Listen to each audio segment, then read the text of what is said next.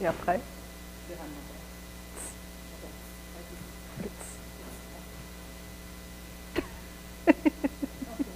C'est compliqué, hein? Mais pourtant, parce que normalement, c'est Ghislaine devrait être... Linguistiquement, ça serait plus correct. Mais donc, GH, c'est G. Oui, mais donc c'est une exception pour le nom, pour votre nom, ou c'est vous qui vous... C'est ma maman qui a décidé ça, qui a trouvé ça que c'était plus doux. Alors maintenant... C'est juste... Voilà. Je suis désolée. Non, non, c'est bon. Mais Dehaene-Lambertz, par contre, j'aurais dû savoir. Parce que les deux viennent de Belgique. Oui, Dehaene, c'est flamand, de Roubaix, et Lambertz, c'est wallon. Ouais, mon grand-père était de Wallonie. Enfin, c'est plutôt allemand, c'est juste sur la frontière avec l'Allemagne, c'est la partie qui est contre l'Allemagne. Ah, les langues, c'est compliqué. Et ouais, bah, ils n'ont pas fait sécession comme la Catalogne, c'est déjà ça. Ouais, ça paraissait fou, heureusement. Okay. So, no, not right.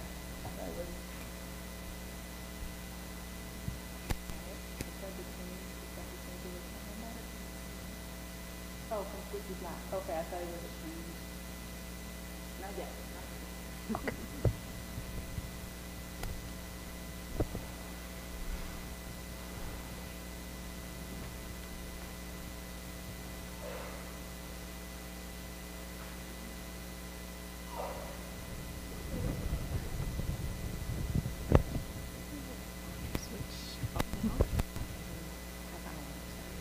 No, I know it's very tiring to interpret.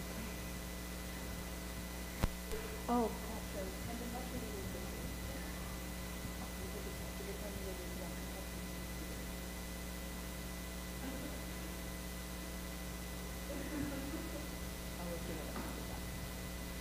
okay, welcome everyone.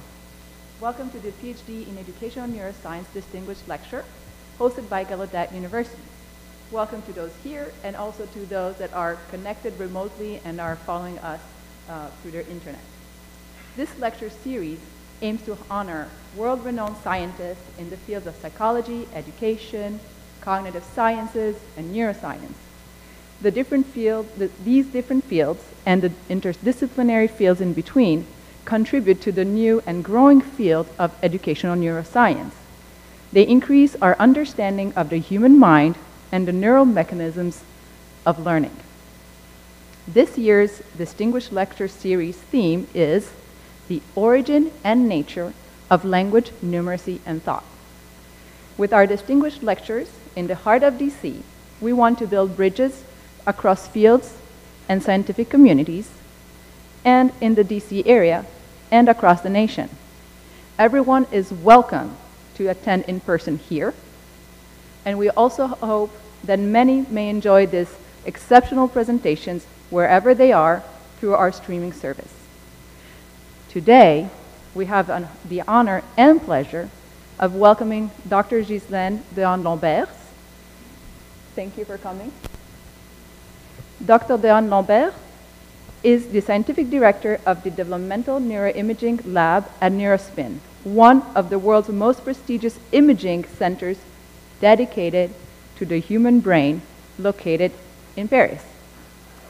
Originally a pediatrician, she has decided to pursue her research studying the development of cognitive functions in infants and children using brain imaging techniques. Her research goal is to study the brain's initial and primitive structural and functional organizations in order to understand how it may support later complex cognitive functions such as language, music, mathematics, and more. In turn, she also investigates how the environment shapes the brain organization to reach a mature state. Her pioneering work studying language acquisition in infants with new techniques such as high-density ERPs, fMRI, or optical topography has impacted the field of developmental neuroscience. If you measure a scientist's career by her publication, she holds an astonishing record of over 170 publications, with several published in the most prestigious journals, such as Science, Nature, and the Proceedings of the National Academy of Sciences. Her work has been cited over 13,000 times. She has also been recognized nationally and internationally through many prestigious awards. Among others, she was awarded the Grand Prix Scientifique from the Foundation of France in 2015 and the Scientific Prize from the NRJ Foundation, Institute of France 2016. Today, we will learn more about infants' brains and their precursors of language with her talk. And without more ado, please join me in welcoming Dr. Ghislaine Dehaene-Lambertz.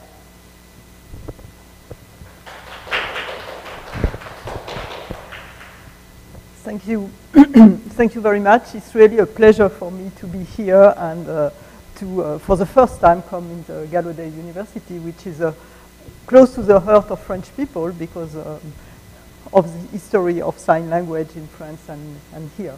So we will begin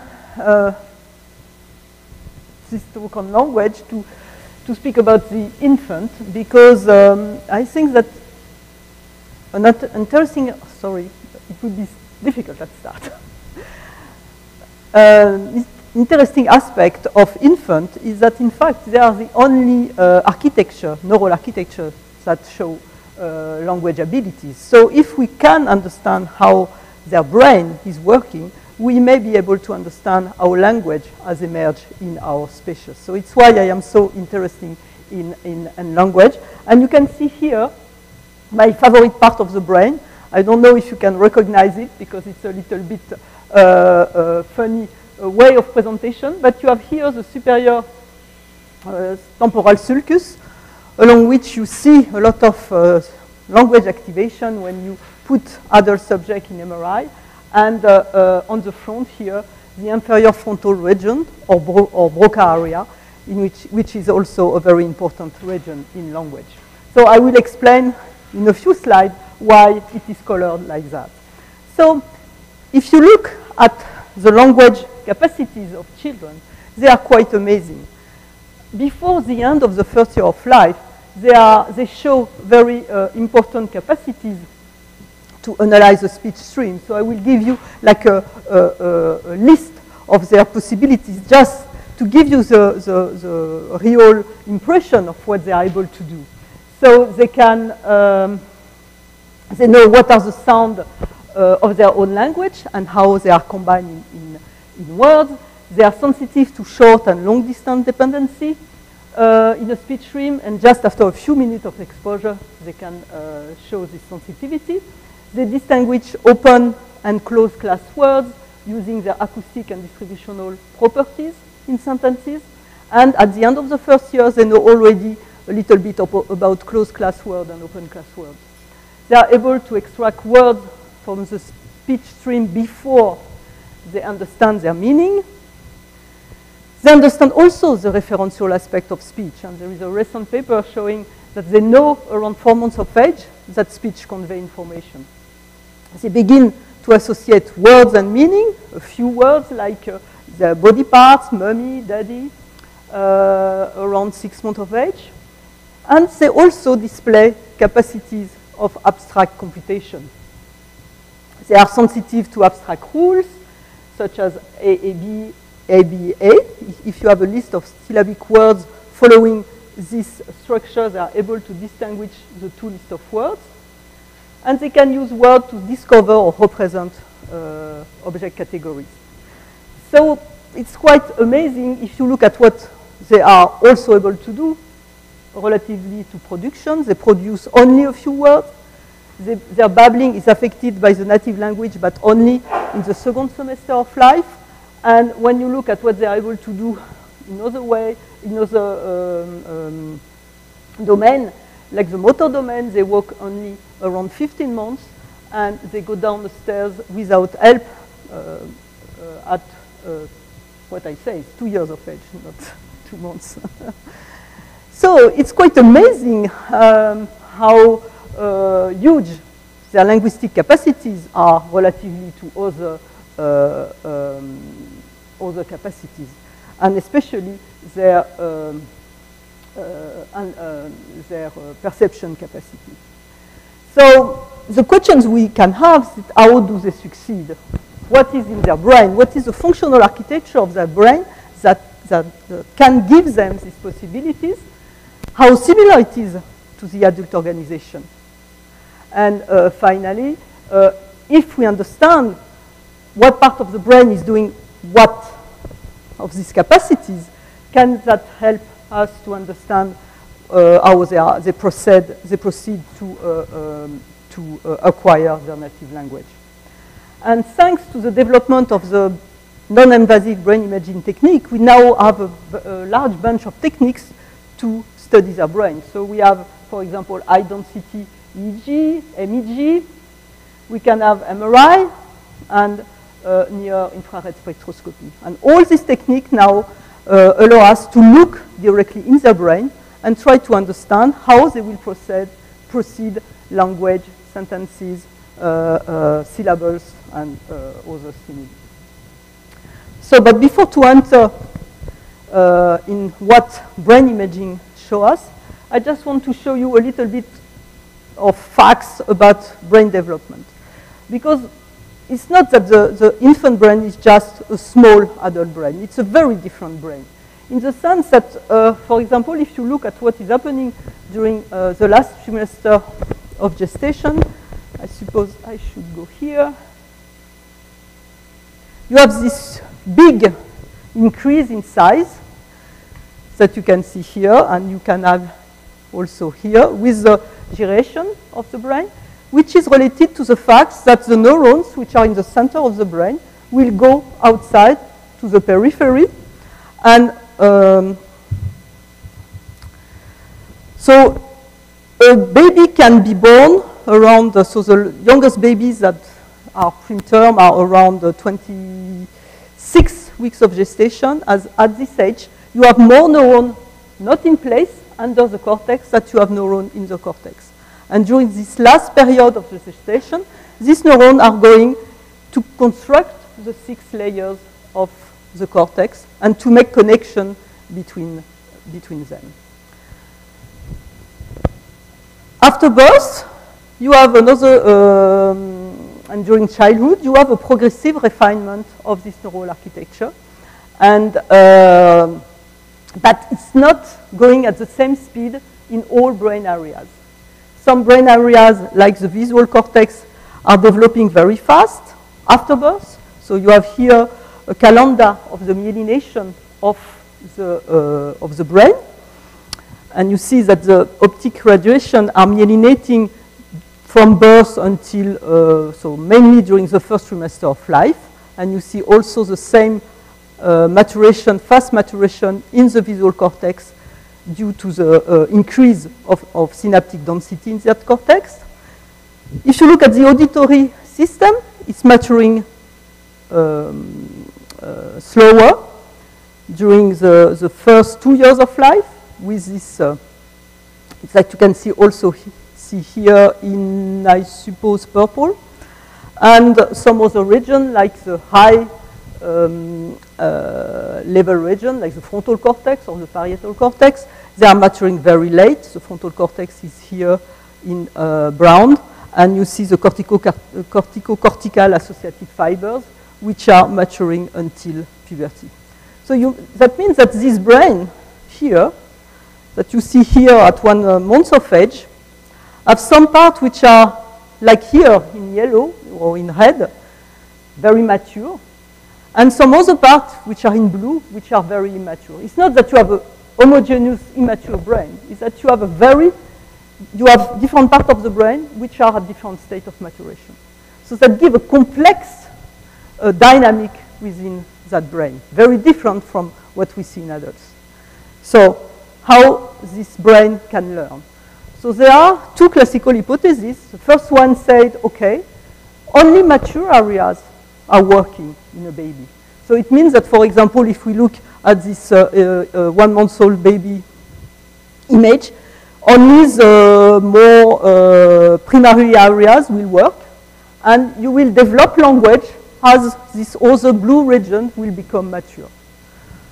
That was the first idea. Second idea was that, in fact, this brain is very non-specific. Everything is connecting with everything, so everything is working together. And what will happen during development is that you will specify more and more some region or the other. And what I want to show today is that, in fact, none of this hypothesis is true, but you have from start very specialized network, and especially you have a very asymmetrical network, like in adults, who do not have an equipotential brain.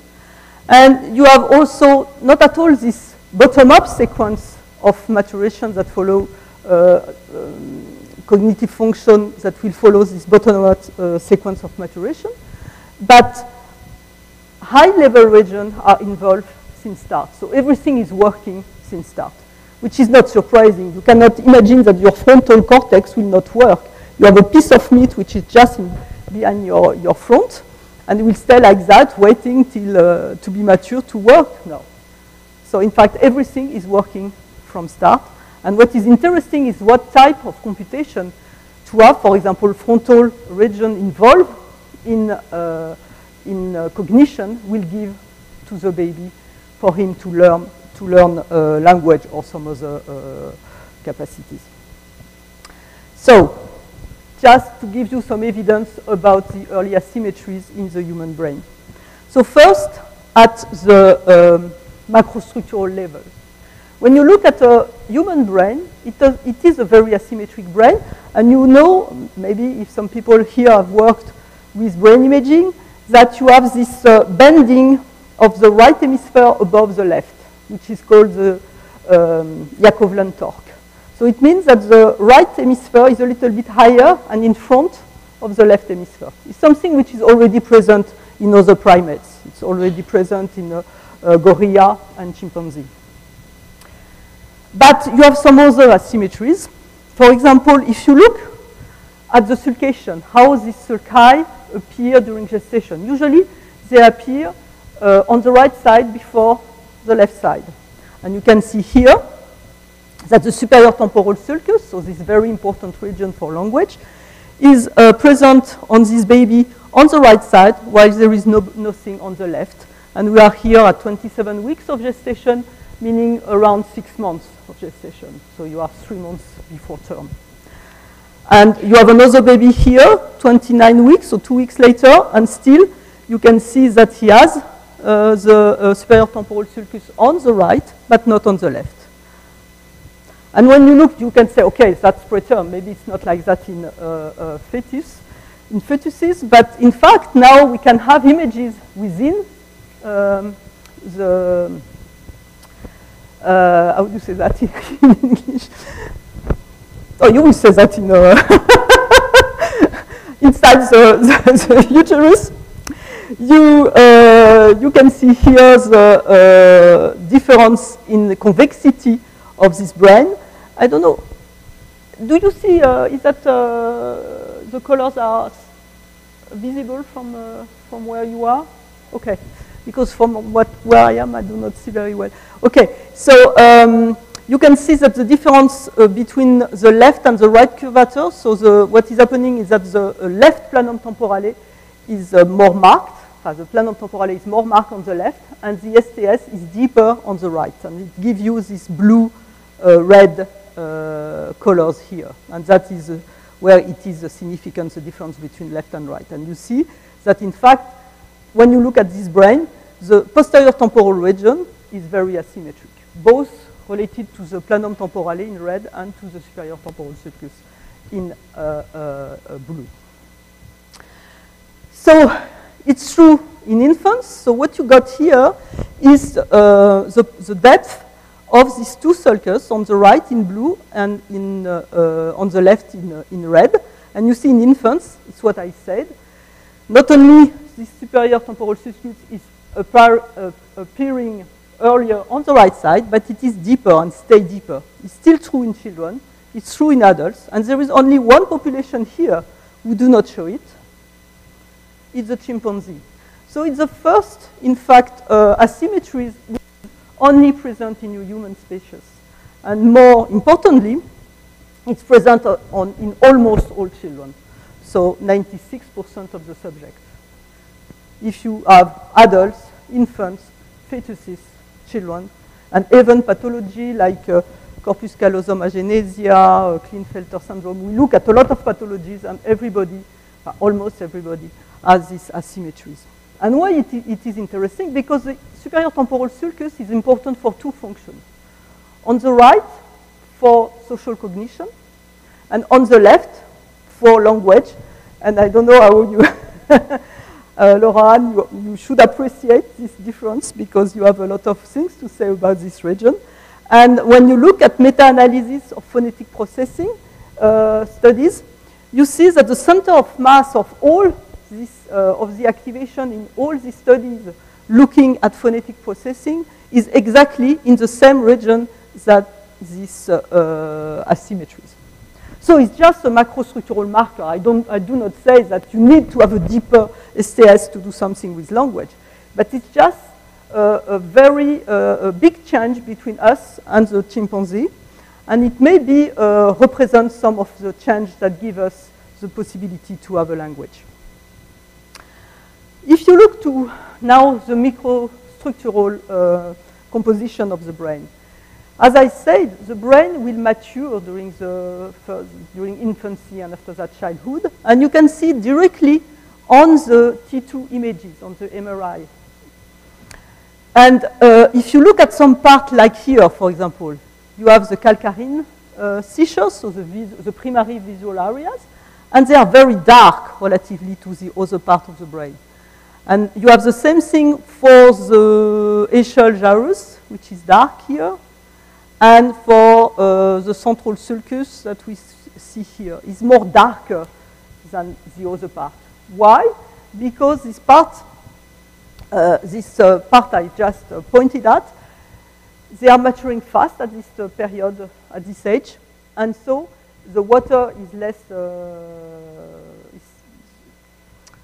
there is less water and the signal is darker when you use MRI. And so you can use and color that by taking this value of the T2 signal, and you can have nice images like that in which in each voxel we know the maturation. And you can see here that on the right side, the superior temporal sulcus, so you see from the top, is much redder than on the left, so it at 3 months, at 3 weeks of age, but also at 14 weeks. And in fact, we got this asymmetry that the right superior temporal sulcus is maturing faster than the left. Again, it's an observation. I don't know why it's useful, but you have a difference again between left and right. Another thing that you can measure with MRI is the tract, so the connection between two regions. It's in the white matter, and you can measure how it matures because it will also affect water in the images, and so what you can measure with, for example, DTI. And there is an important tract which connects the temporal and the frontal region, so a tract which is important in language, which is the arcuate fasciculus. This fasciculus is almost not present in macaque. You see it, it's a dorsal pathway here. It's very thin in macaque, a little bit bigger in chimpanzee, and huge in humans. And you can see here in adults, this huge tract of fibers that connects the frontal areas and the temporal areas. You have it also in babies. You see it here in purple. And in adults, it is asymmetric. It's much more important in the left side than in the right. And what we get in babies is also an asymmetry. So we measure with diffusion tensor imaging, it's an MRI technique, the maturation with a parameter which is called anisotropy fractionnelle, or fractional anisotropy, sorry. Anisotropy. So FA. And you see that this FA is more important on the left than in the right, in this part. And it's another study in which we found it again. What does it mean? It means either that the arcuate is more compact on the left side than on the right, or is more myelinated on the left side than on the right. But again, we have an asymmetry in the linguistic system. So in fact, all these babies are being studied during the first semester of life. You see that you have a lot of asymmetries which are not present like that in other animals. So you have structural asymmetry, the planum temporale, which is larger on the left than on the right. This new asymmetry that we discover with MRI on the STS. You have these maturational differences, either in the gray matter or in the white matter.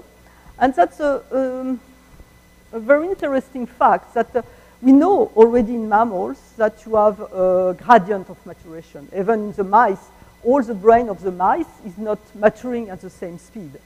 But usually what you have in animals is a dorsal-ventral gradient and an antero-posterior gradient. And what can be a new fact in humans is now you have left-right differences. And that, if you have differences of maturation, it means that you will be differently sensitive to the environment. And that may explain some of what we see in humans. But all of that is anatomy. So do we have functional asymmetries? We know that in adults, you will process language on the left side and more emotional aspects, social aspects on the right side. So can we see things like that already in babies? So if you look at MRI and you make babies, so 2 or 3 months old babies listening to sentences, you see that they are activating only the pericedian areas, but all the pericedian areas.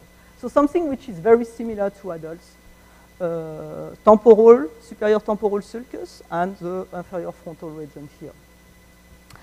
And in these 2 studies, we found already asymmetries at the level of the planum temporale. So this posterior part, again, of the temporal region.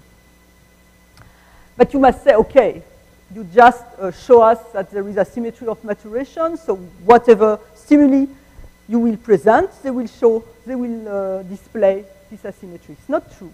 Because in that study, we present to 2 months old either their mother voice, the mother of the previous baby voice, so it was an unknown voice for the baby tested, and music. And you can see that for the 2 voices, you have more activity in the left planum temporale than in the right, but it was not true for the music. So it's really an asymmetry which is related to language and not a general asymmetry. And here I want to present you first the experiment and see how babies are doing that type of experiment.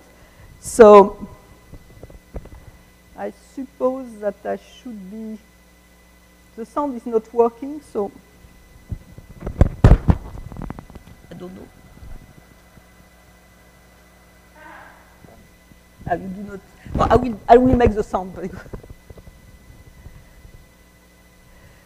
So, in fact, what the baby is doing is seeing a face which is doing here E movement. So, and here is listening to a vowel which can be A or E.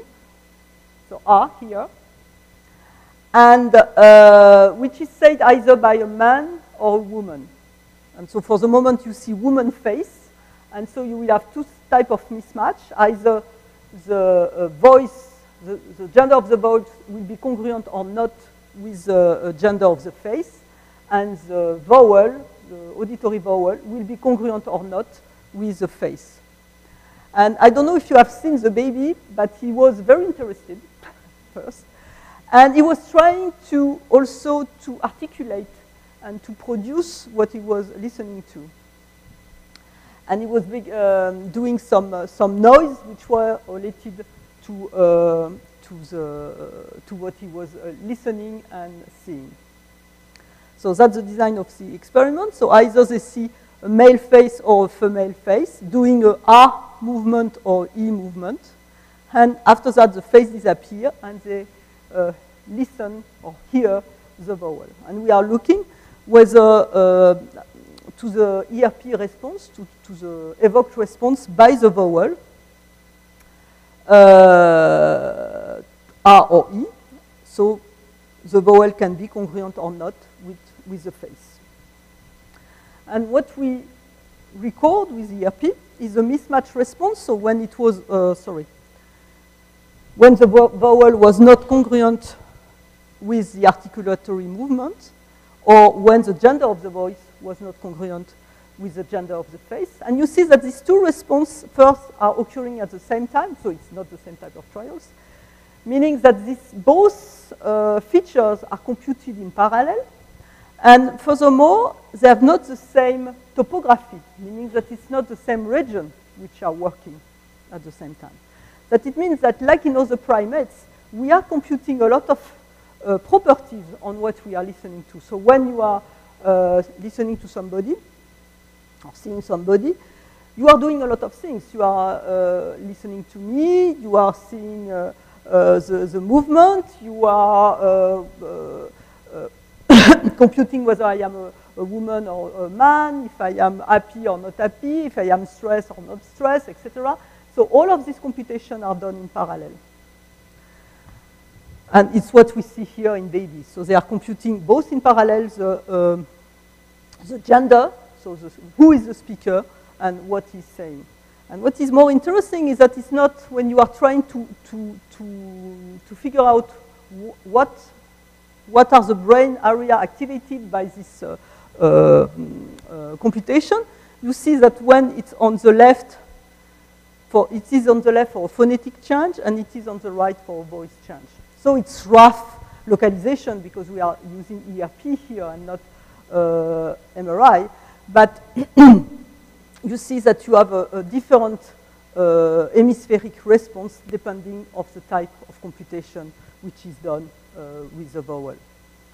And in MRI now, back to the study with the mother voice and the unknown mother voice, we can look at what part of the brain are separating the mother voice and the unknown mother voice. And you see that we have also a left-right distinction. Here on the left, you have a stronger response for the mother voice, and in some posterior temporal sulcus, again the same region, which is involved in phonological processing. So better encoding of the phonology for a familiar voice, while on the right, you see that you have, in fact, a negative baud response for the mother voice relatively to the unknown. And this region is interesting because it's also the same region which has been found here by Blasi and collaborators in 7-month-old babies, which were distinguishing between vocalization and non-voice noise. And it's also the same region in adults implied when they have to recognize voices. So, beyond all these anatomical asymmetries, you have also functional asymmetries, like maybe the message and the messenger are processed by, differently by both hemispheres with different bias, hemispheric biases. Yeah. How do you say that in biases?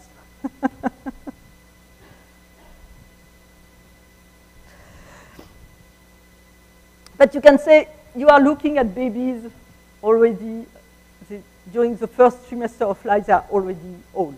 So maybe all the effects are related to their environment. So with the Fabrice Valois and Madi Mahmoudzadeh, we went back to the onset of this baby, of these maps, of this organization, and we study preterm babies at 6 months of gestation. So they were 31 weeks of gestation old. You can see they are very small. They can hold in a hand. Their brain is very smooth, very different from an adult brain. And remember what I said at the start of this conference, the neurons are, most of them are under the cortex. They are not in place. So you are a very, very immature state. And when you look at the EEG, when you record their brain activity, it's what is called the tracé alternant in French, in which you have bursts of activity followed by long periods of electrical silence. does not mean that nothing is happening, but you see a big difference between period of activity and period of almost flat responses. So, to these very young babies, we use near-infrared spectroscopy to be able to test them directly in their incubator to avoid to move them to any location. And they had block of syllables in which either the syllables was always repeated, ba, ba, ba, ba, or with a change of phoneme, ba, ba, ba, ga, or a change of voice, ba, ba, ba, ba. It was a male and a female voice. And so what you will look here is the response on the left hemisphere, the right hemisphere. We record only in the colored part. So it's why you have white around the green part. And, okay, you will see what happens.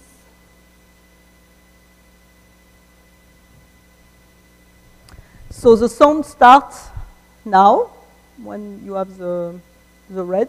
And you see the big response here in the left and right hemisphere for the change of phoneme relatively to the standard situation and the voice mismatch blocks. And now everything is finishing. You still have an activity a little bit here. So just to show you better what we got. So now you have the time series recorded from the temporal region. In red, you have the response for a change of phoneme. And you have two lines for each colors, which corresponds to the 6 oldest and the 6 youngest babies, meaning they have 2 weeks of difference to see whether there was a change. And there is no change. Forget about the two lines. But you see on the temporal areas how they are responding to a change of phoneme, both on left and right. On the frontal areas, you have a response for a change of phoneme, and only for a change of phoneme on the left side, while on the right side, you have a response for both change, a change of phoneme and a change of voice. Meaning 2 things here, that 3 months before term, really when you are at start, and here they are tested, they are during their first week of life. So it's very young babies. They have already the minimum neural circuitry to react to the world, which is quite interesting because you could have expected that nothing would happen. As you have seen, we have response not only in the primary areas, but it's going far along the superior temporal region and also to the frontal region. The temporal cues are perceived better than the spectral cues, meaning that the babies were reacting to the change of phoneme much stronger than to a change of voice. And we had the second experiment with ERP, so with EEG, and we have the same type of response, because you can have said, okay, here with near-infrared spectroscopy, you can record only under the diode, so under where we put the systems to record. And we may have missed response from other part of the brain.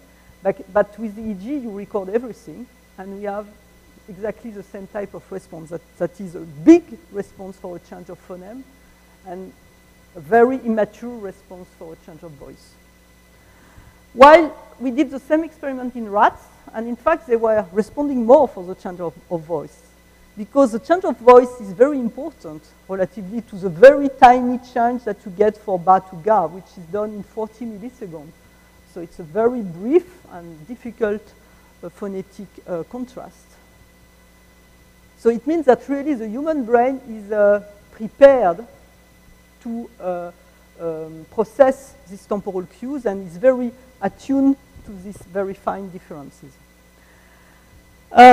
And secondly, it's done, these asymmetries are present very early on. It means that it's part of our human envelope, that we have these asymmetries, and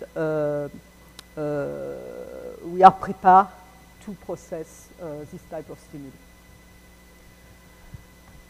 Okay, that was I can say my first part of my talk, to say that contrary to what was said about an equipotential brain or the fact that it was only the mature regions which are functioning, you see here that we have a lot of evidence showing that all this network, at least for language, they are prepared very early on and they are present very early on with all this asymmetry. So we have a lot of biological constraint on this network. So the second part of what I wanted to say are the frontal region. You have already seen in our preterm babies that the response were not limited to the temporal region, but going until the frontal region. So I want to give you other example of this frontal involvement in infant cognition. So that was the other story, the other study we did in MRI with babies, older babies, so 2-month-old babies. And again, you see here a very nice response to, in the frontal response to a sentence, a very short sentence. You have this very nice response, which is a little bit delayed relatively to the temporal region. So here we have really the impression that the temporal region is responding from the start of the sentence, while here you see how it is pushed until the end of the sentence. So we have delay, which are much wider in infants relatively to adults, but still these regions are functioning. This region also, this inferior frontal region, we think is involved in verbal short-term memory, because when we were repeating the same sentence 14 seconds after, you see that you have an increase in green, in dotted line here, due to the repetition of the sentence. So the babies, the 2-month-old babies, was noticing that something was repeating. They were not remembering the exact words of the sentence, but something on the melody or something like that, making them noticing that it was the same sentence. Another example of activation in the frontal areas is here, in which we take advantage of the fact that some of the infants fall asleep during the experiment, while some others stay awake. And here they are listening to their native language or their native language played backwards. And you see when they are asleep, nothing happens in the frontal areas, while we still had some activity in the temporal areas. So it's not, they were totally deeply asleep and were not at all processing the stimuli, but they were processing the stimuli in the temporal areas, but no more in the frontal areas. But when they were awake, they have a strong activity for the native language in this right frontal region. In this third experiment, they were listening to their mother voice. I presented some of this work before. And we have here a strong activity in the prefrontal, medial prefrontal region when they were listening to their mother voice relatively to the unknown mother.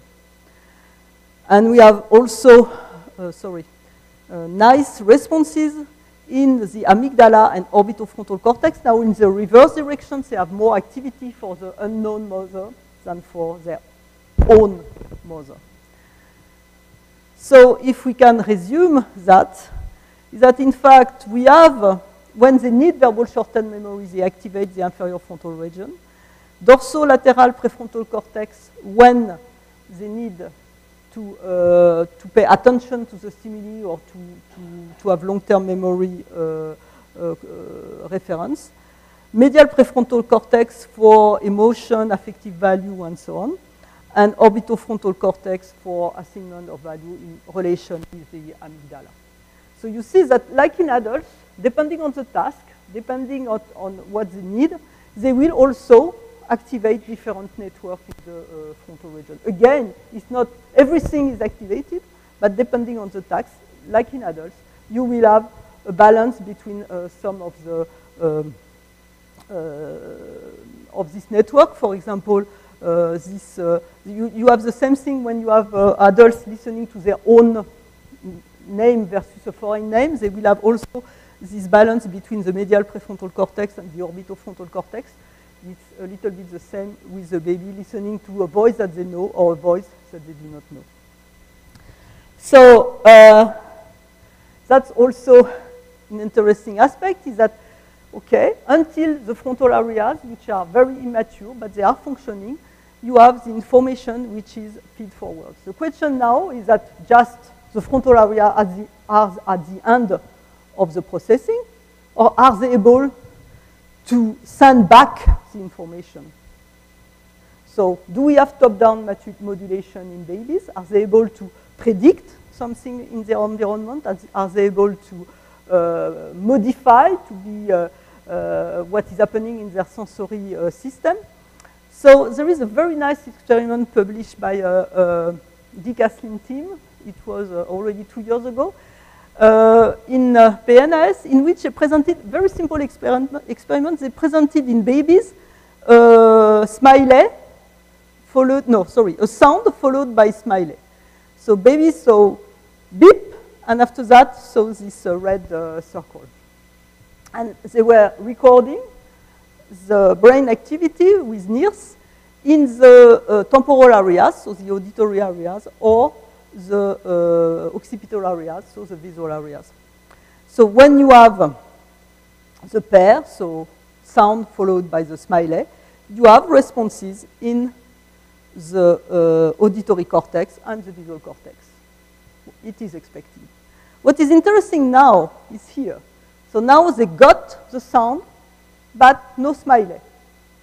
And you still have responses in the visual cortex.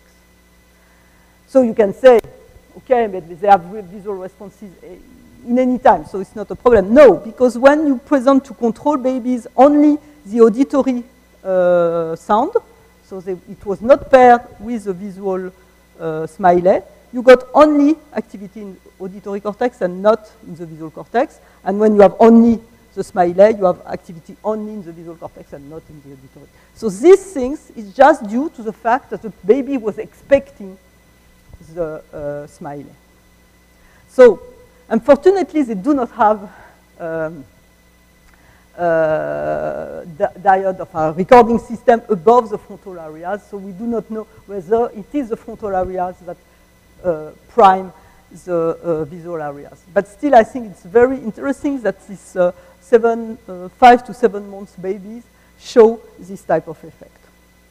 So in another experiment with Claire, we try to understand what type of abstract computation can do babies. So in that experiment, we presented a word like gogofe, for example, which followed the structure AAB. And after that, the babies got a fish. So they learn during several trials that each time they have a word with 2 syllables, 2 repeated syllables at first, they will get a fish. And after that, we present a second rule, which is ABA, and now they got a lion.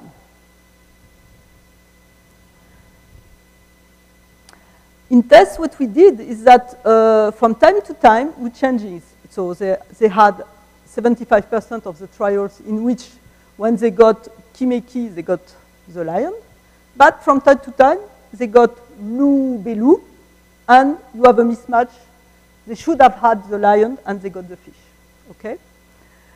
And we had also trials in which we introduce a new rule, which is ABB, to be sure that they have learned the exact structure and not only the fact that you have a repetition, an immediate repetition. So you see, we want to see whether they are able first to extract the structure of the words, and after that to pair the words with the image. So in some other way, to name the image with the word, with the image.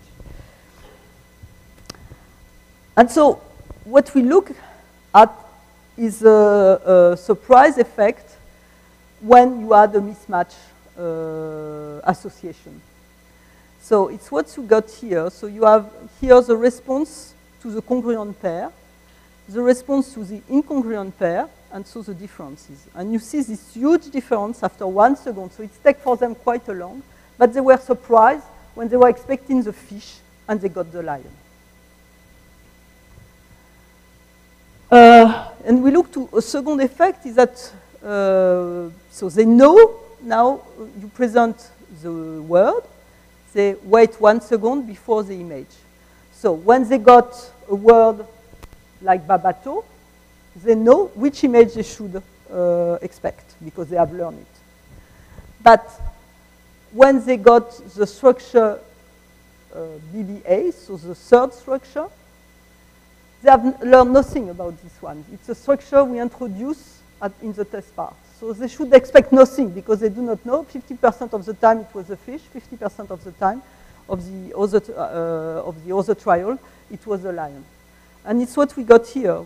We got a difference between this response to the word with an unlearned image. I mean, they cannot expect anything here for the green, while they expect something for the two other. And you see this difference between these two conditions, between the expected condition and the non-expected condition.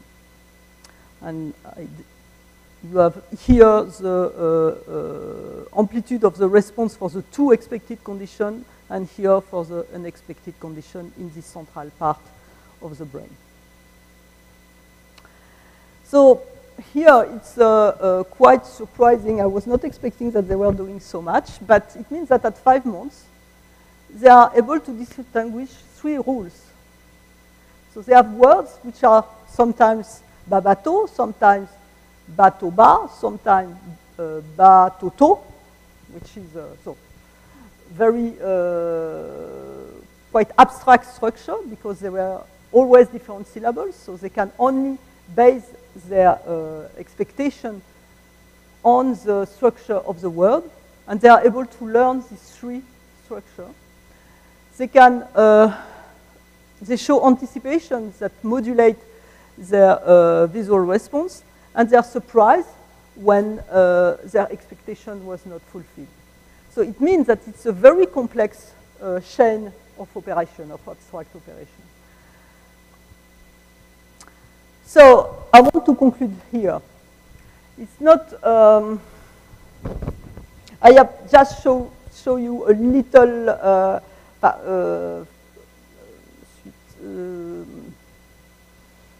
succession of results to demonstrate to you first that we have, with brain imaging, we can really open the black box of the infant brain and try to understand. We are just at the beginning of this story because all these techniques are very recent, but we can now look inside the brain of babies and very preterm babies. And so we can look at which brain areas are activated by such or such stimuli, and we can find that from start, you have a blueprint of all these networks that we see in adults. Really, we are organized from start. What is interesting, avec notably functional asymmetries, everything is working until the frontal areas. But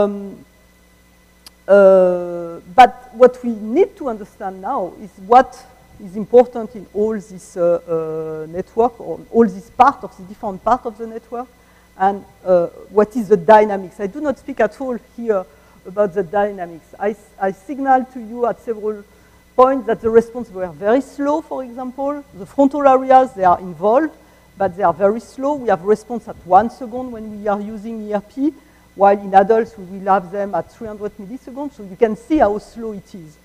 So we do not know whether it's useful to be slow like that, or whether, you know, they are just slow because they are young and immature. But maybe there are important factors in that dynamics. So we will now study that, but for the moment, we are just at the beginning of this understanding using brain imaging. Thank you very much.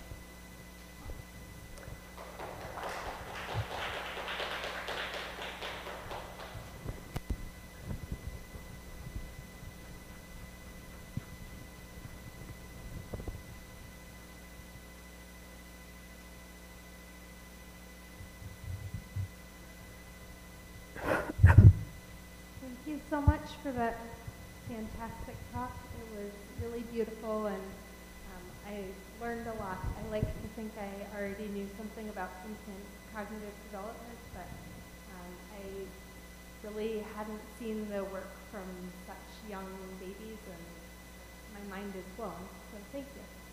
We now have time for some questions. and discussion. So I'll open up the floor to anyone. I encourage anyone to feel free to ask a question. Students, please feel free. We have a little bit of time for that, and at the end of this presentation and discussion, we also have a reception that's happening in the SLCC just across the way. So please, everyone in attendance here, feel free to join us for the reception where we can continue the discussion as well. So if you have a question, please come up to the stage so that we can make sure it's captured and interpreted. Thank you.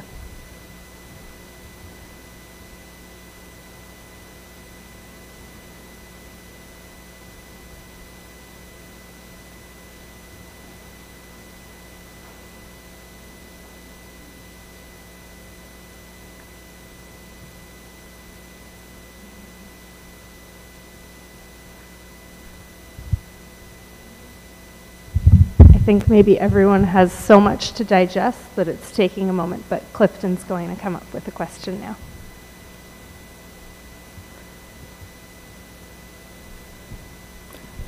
We were more speaking about oral languages and sign languages, but I think that some of these claims hold also for sign languages. For example, the importance of the frontal areas, or even the fact that we were discussing that with Laurent Petito a few moments ago about the importance of the temporal lobe for phonological computation, either with oral languages or sign languages. That we have to understand in that case what type of computation this particular part of the brain is doing and what are the differences between left and right.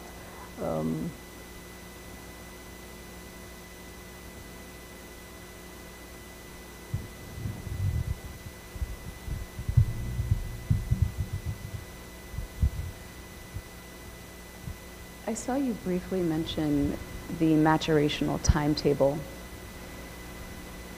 in looking at preterm infants, and you saw that they still require additional time to fully develop, and so they're not depending, it's not 100% dependent on exposure and environmental exposure. So what have you seen in your work that would tell us about the context of language deprivation? When you were language deprivation? Deprivation, sorry. Sorry. So in the context of an infant who is not receiving any access to language exposure, how might you anticipate that affecting their development? So would your findings based on preterm infants say that they would still require additional time even if they're, say, born at 31 weeks of gestational age? Would they still require additional time to perform like a 12-month-old infant who was full term? So in the context of a language-deprived infant, what do you think your work would tell us? What I was, in fact, we'll look with Marcela Peña to some aspect of exposure versus maturation in preterm babies. For example, we know that at the end of the first year of life, babies are losing phonetic contrasts which are not used in their own language. And we were wondering whether it is related to exposure or maturation. And in fact, we found that for that case, it was maturation. So the babies born 3 months before were not faster to lost that. They were losing it when where their brain was reaching 12 months of age. But at the same time, Thierry Nazy did an experiment in which he was looking at phonotactic rules. So the fact that you can combine some phonemes in your own language that you cannot do in another language, or you can do it in another language and not do in your own language. And in that case, it was duration of exposure, meaning that depending on not only on the domain, because here you are in the phonetic domain, but on the mechanism which is behind, you may have different effects of exposure and of maturation. Some aspects are related to brain maturation, and some need exposure to be maturing.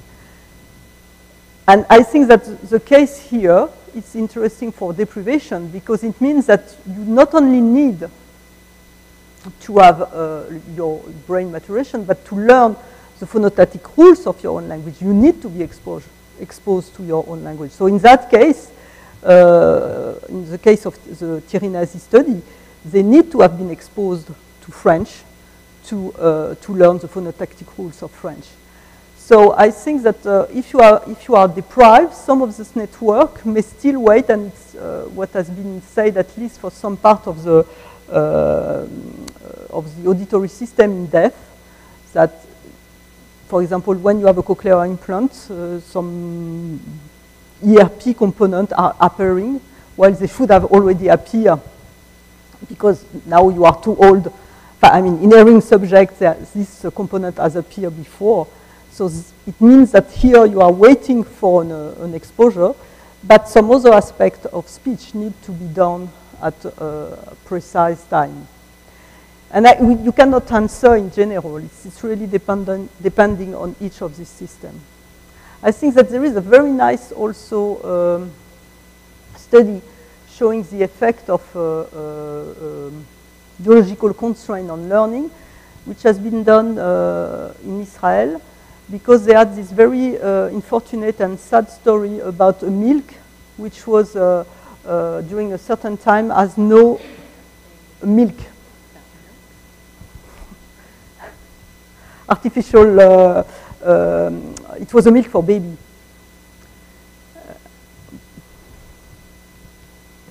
And it was a soja milk, and during the industrial thought that they had sufficient vitamin within the milk, and so they stopped to add it.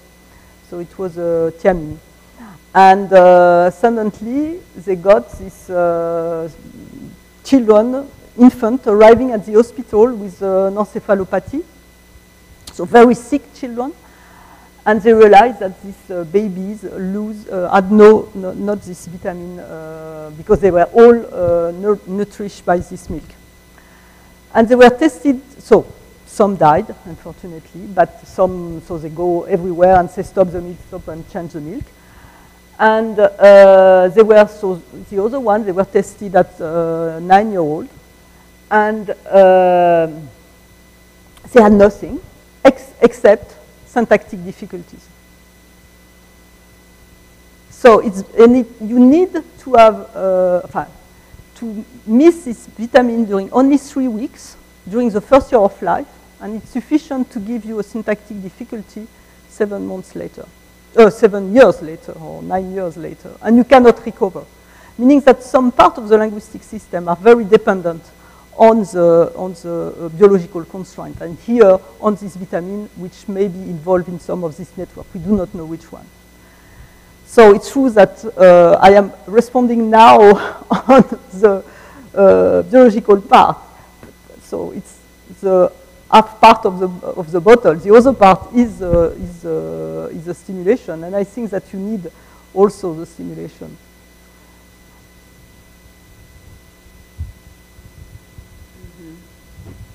Thank you for that. I look forward to further discussion at the reception after.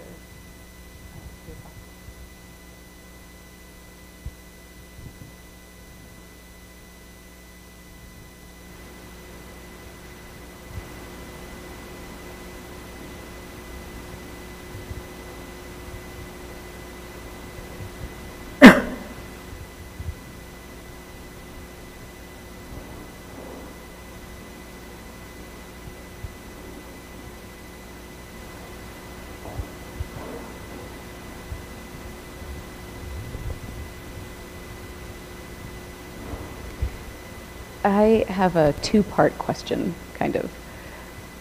The first thing I'd like to ask is, of all the babies that you have studied, have you followed any of them over time? Longitudinal, how many have you followed over time? So you don't know later outcomes? There should be at least for all the except the preterm babies. They are all normal infants, healthy infants, so there is no problem, no expected problem in general. So I remember one mom out of a lot of, more than several hundred, that says that a girl was diagnosed autistic, and but otherwise none. For the preterms, they are followed by their clinical, the clinical doctors, and they have not signaled anything. But they are at risk as any preterm of language problem. And the reason that I asked is because I was wondering whether that population that you studied might have a diagnosis like autism, what you just mentioned, or another disability. How might that, if you were to find out that they had a diagnosis or disability later in life, how might that affect this work that you've already done?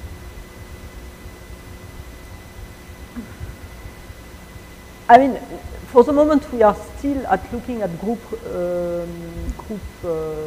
results. So if you are expecting, and I must say that we are not very representative of the population. What we want to have is the babies at some age and to see how they perform.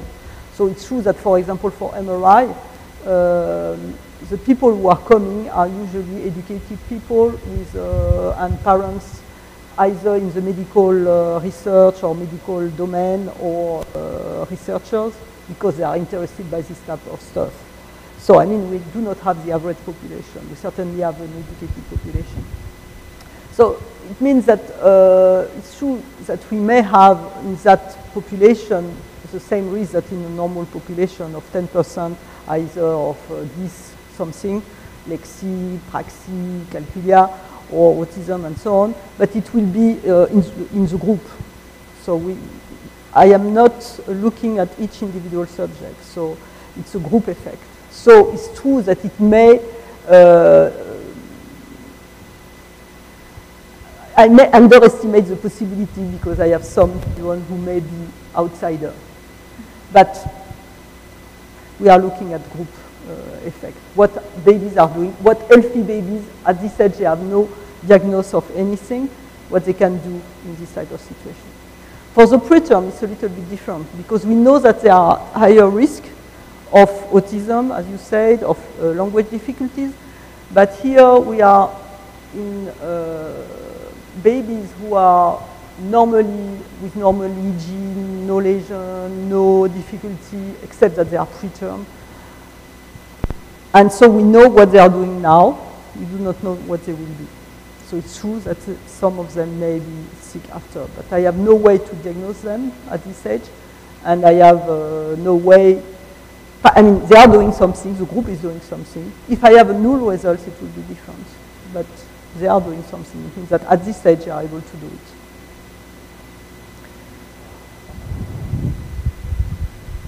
Thank you. I enjoyed your talk.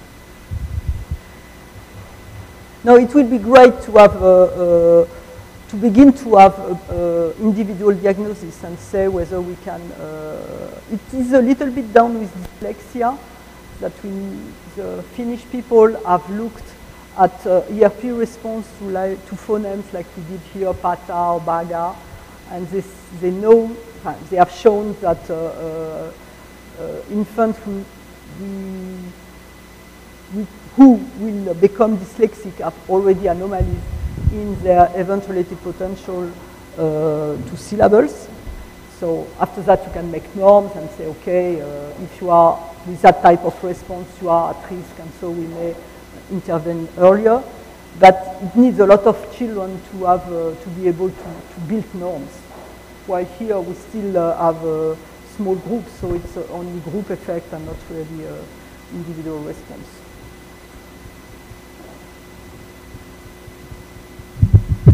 I have a question for you. At the beginning of your talk, you mentioned how these early effects of language exposure and the relationship between early language and brain development, how those provide a foundation for other higher cognitive functioning, like numeracy was mentioned, I forget what else you listed there, but I was curious whether you can expand upon that idea. So from your perspective, from your work, how, if language is the starting point or the foundation on which these other skills are built, or if there's a different type of relationship that you see with regards to how the sort of functional architecture is built in those early weeks and months of life. I do not think that language is a foundation for all the other capacities. I think that each of these networks have its own history and its own calendar of maturation.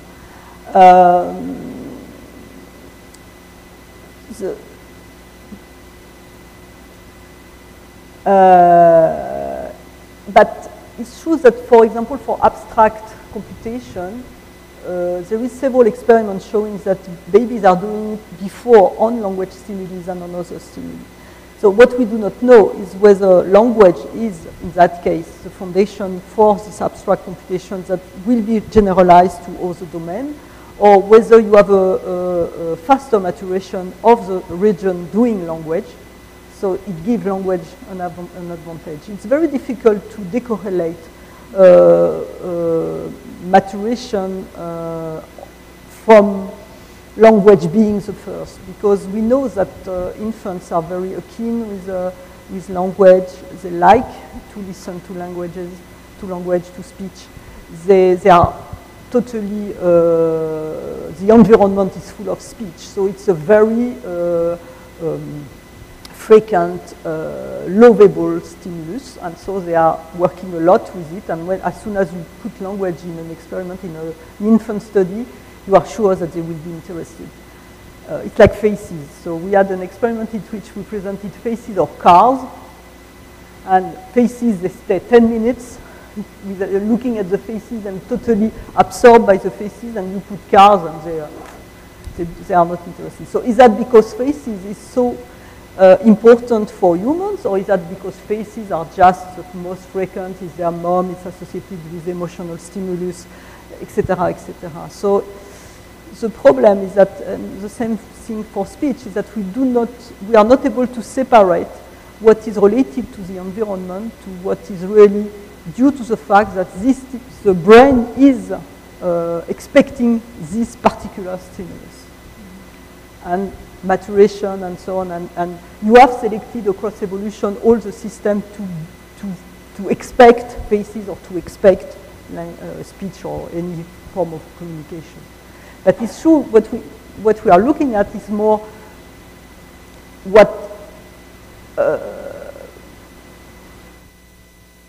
part of the brain is totally involved in that type of computation and so speech-like network, whatever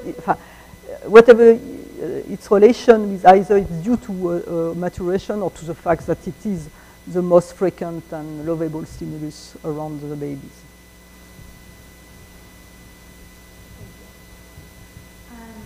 Are there any more questions from our audience? Okay. While we wait and see if there's a question, I'm going to bring a small token of our appreciation for you, and either we'll have one more question or we can all head over to the reception. We have nice food and drink, so please come join us. If you have one more question, feel free to come up right now.